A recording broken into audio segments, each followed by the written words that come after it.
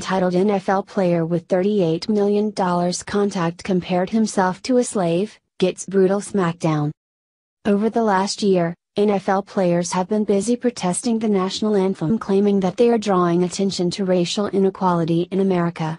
It is evident that they are missing the irony in their protest, considering that these players are paid millions of dollars for throwing a ball and catching it, but that is a different story for another day. At any rate, each week players kneel during the national anthem while the extreme left applauds their misguided protest, comparing these entitled players to key civil rights activists of the past.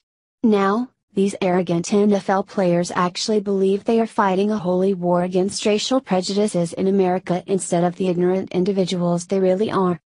Well, Michael Bennett, who is an active national anthem protester who also started flashing the Black Power fist, has stepped over the line with his latest unintelligent statement concerning his place in the NFL and is now receiving massive backlash.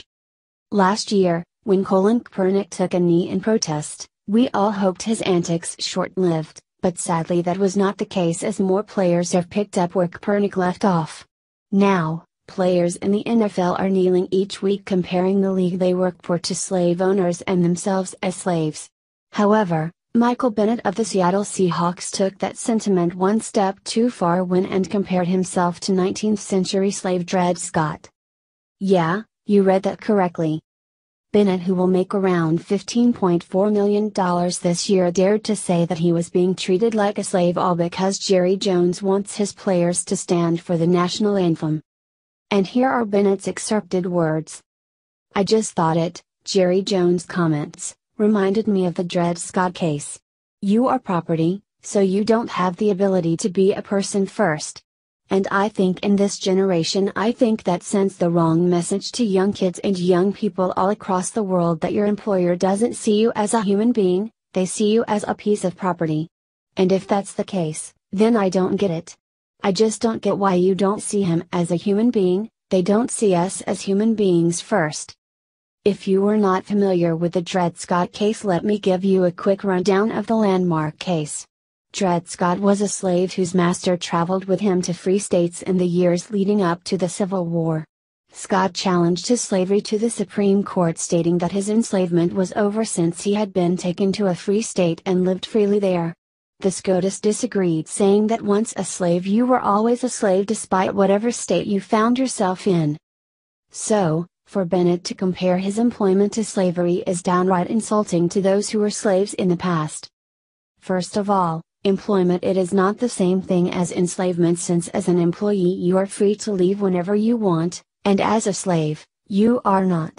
And, to prove that point, Outkick the coverage slams Bennett's stupid argument with this epic smackdown.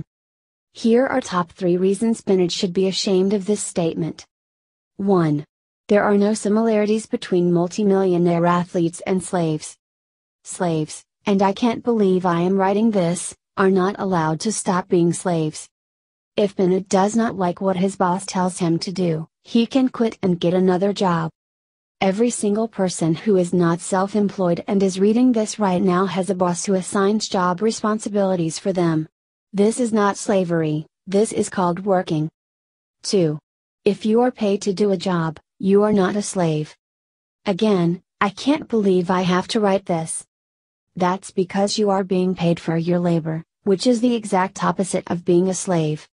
Slaves were not paid, and they also did not have paid vacation, collective bargaining agreements, 6 months without work requirements every year, and the ability to strike if their work conditions were not appropriate. Performing work in exchange for pay is not, and has never been, slavery. Any analogy comparing the two should be ridiculed by anyone with a functional brain. 3. You don't have the right to make political statements in your uniform at work. I can't think of any other employee who can make a political statement while wearing a uniform at work. Not a single one.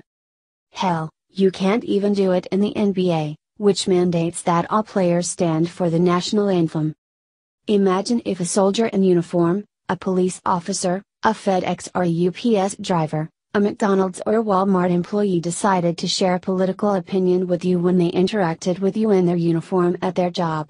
If a police officer pulled you over and told you to vote for Donald Trump or Hillary Clinton, you'd think that person should be reprimanded or fired, right? If a soldier kneeled during the anthem, he'd be court-martialed if he didn't obey orders to stand. If a UPS or FedEx driver showed up at your house, delivered a package and then told you abortion was murder, would you think that was appropriate? If a Walmart employee told you the Second Amendment was crap when you bought a gun or bullets, would you think that person deserved to keep their job? In every example I just gave you, you'd find it strange for an employee wearing the uniform of his employer to give you his or her political opinion while working. So how have so many people just embraced the idea that NFL players should be able to endorse political stances while wearing the uniform at their job? Especially when those political stances directly reflect upon their employer, potentially in a highly negative manner. NFL ratings are down 17.8% since Colin Kaepernick's protest began. Regardless of whether you agree or disagree with the political stance of an individual player, many people in these highly charged times are not going to agree. That's billions of dollars in potential lost revenue. Put simply, protests during games are bad for business. Of course, there are more reasons that prove Bennett's statement is grossly inaccurate, but these seem to encompass it nicely, don't you think? These NFL players have every right to protest whatever cause they choose when they are not working.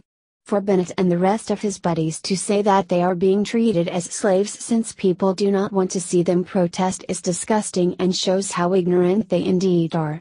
Maybe if they flipped open a book every once in a while and read some history, they would learn something, but till then we will have to listen to these sound bites and wonder how they got this far in life. Share if you are sick of entitled football players lecturing Americans on topics they know nothing about.